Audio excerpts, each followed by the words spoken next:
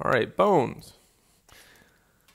In Maya, in the animation tab and in this animation tab, there is bones, so I can click on a bone and I can quickly go in here and click, hold shift.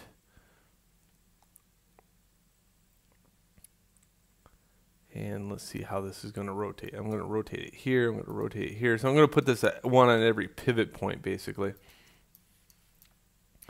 And if I was smart, I would have done this at a 90-degree angle, but instead I made it a little bit more complex with the hole. It's at a 30-degree angle, and that's just for the aesthetic purposes. So don't model via aesthetics, because aesthetics change as the animation goes, meaning I can have this at an angle that made sense, 90 degrees, and it would have been just fine. I could change it now, but you know, that's just me. It's after the fact and it doesn't exist now. All right, so here we go. What do I want to do here?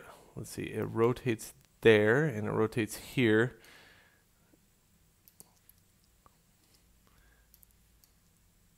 Also, I want to put a bone here and here.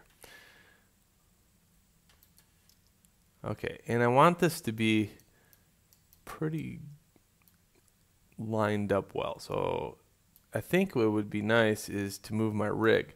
Now this rig is just one giant rig. So all these parts are going to be combined together anyway. So I'm going to do a mesh combine here.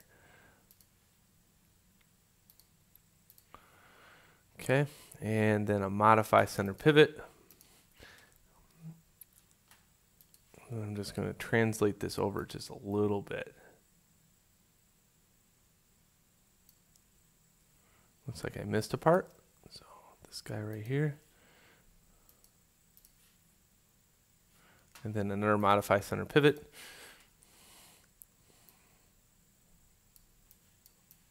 Just like that.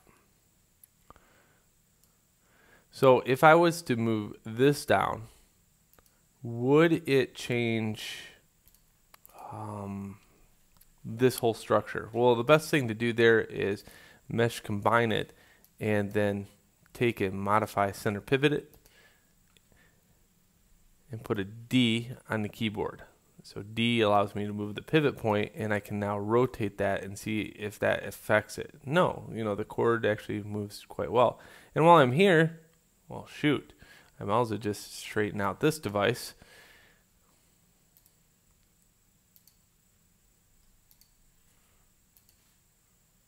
Straighten out this device. Rotate this bone.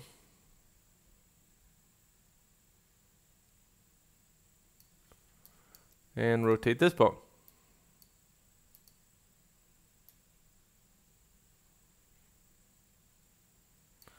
And translate it back. There we go. So I was able to straighten that out afterward.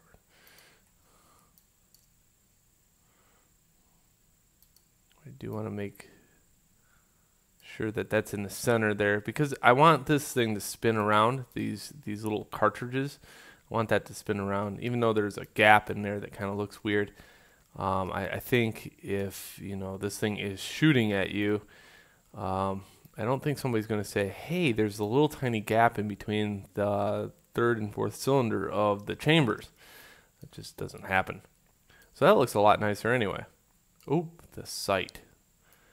See, that's what happens when you make everything into different little tiny parts.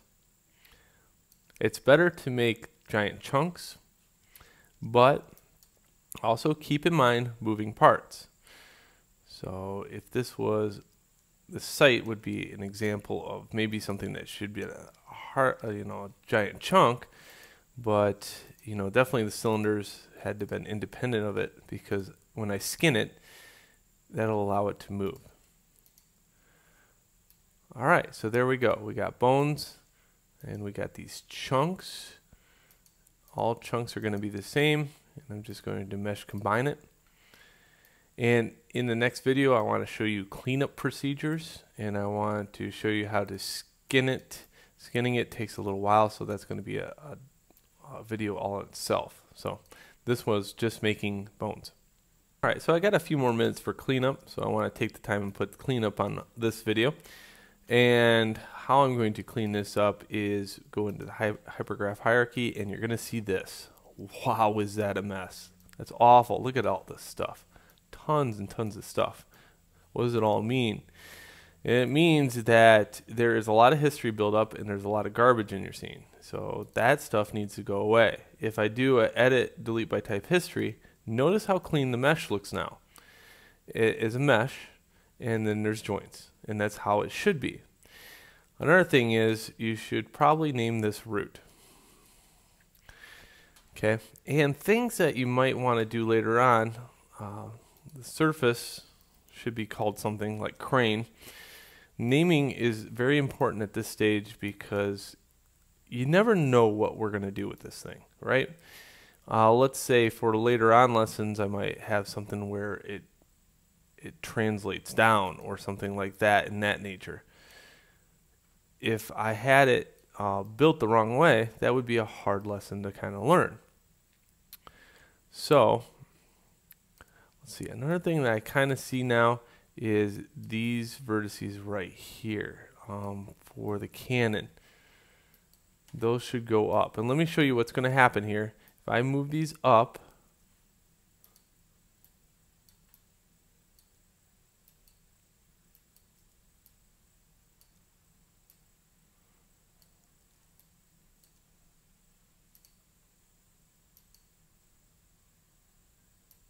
and I can go to shell to make sure that happens, and then deselect these.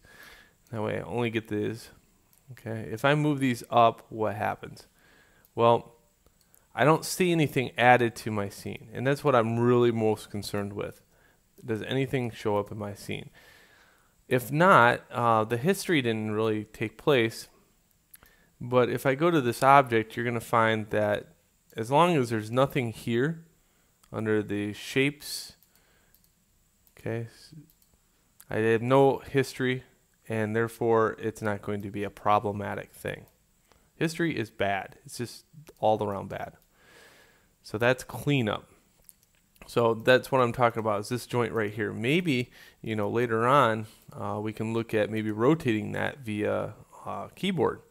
So I want to label that joint something. I want to label it something like gun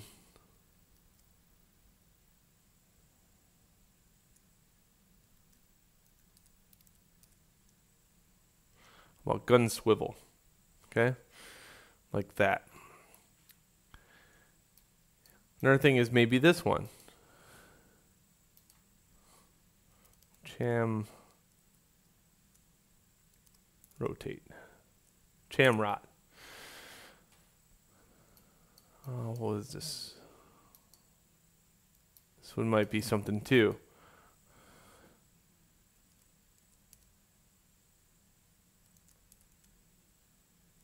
Gun rot 1.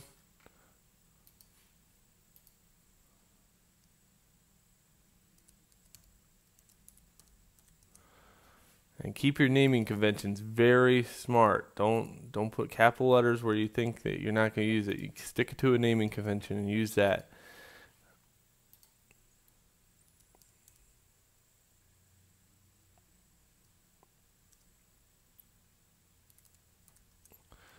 Alright, I think that's it. The rest of them are pretty useless as far as rotating goes. This one would rotate. This one I could rotate and translate, I think. So how about lower? This one would be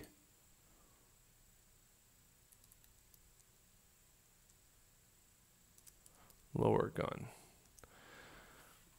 There we go. So if I need to lower it on the cable, I could. Alright, now that's how it should look. Save your scene out, and let's go on to the skinning process.